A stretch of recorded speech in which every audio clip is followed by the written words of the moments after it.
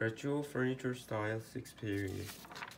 Characteristics. Retro style as an interior decoration of mixed objects from the past.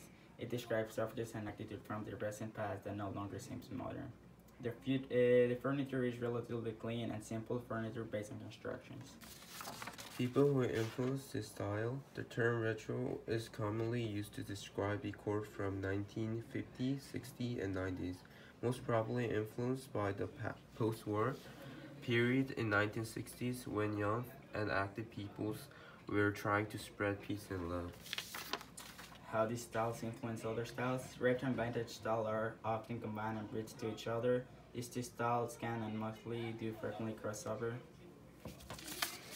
Okay, for examples, this furniture has a clean lines and gentle ornate curves, the geometric shape, and the wood make this look retro. In this room, the color brown was one of the most popular retro colors. The combination of browns in this room with the leather texture of the chair, the geometric shapes, and there's a lot of angles make this look retro.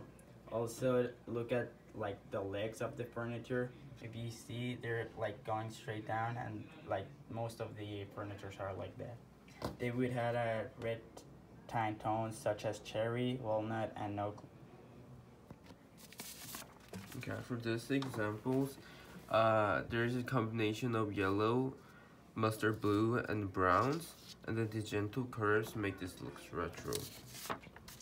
The avocado green was one of the most retro color choices, and we also have mustard yellow and combination of browns, and the geometric shapes make this look retro.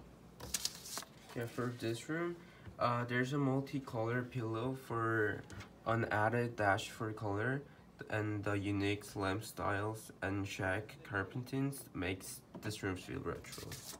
So our conclusion, we think that retro style has a fun, lively feel to it, with bright colors and unique furniture and designs. Retro furniture is beautiful way to update the look of and feel of your home.